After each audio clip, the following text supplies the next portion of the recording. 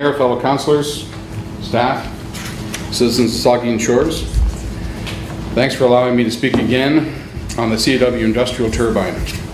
I've done prior deputations, as you're aware, as far back as the fall of 2011. Two of my young children, I have three, under the age of 10, were wide awake, hours after normal bedtime.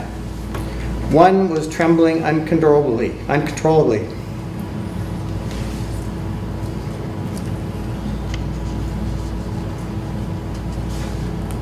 This is a parent's worst nightmare. Council for allowing us time to share our concerns regarding the impact of the CAW wind turbine. My name is Pat Murphy. I'm with Anna and I have purchased a property on Shipley Avenue 10 years ago. It was our intent for using this property as a vacation. Something to you people, but we feel we have nowhere else to turn. The assault from the CAW has to stop.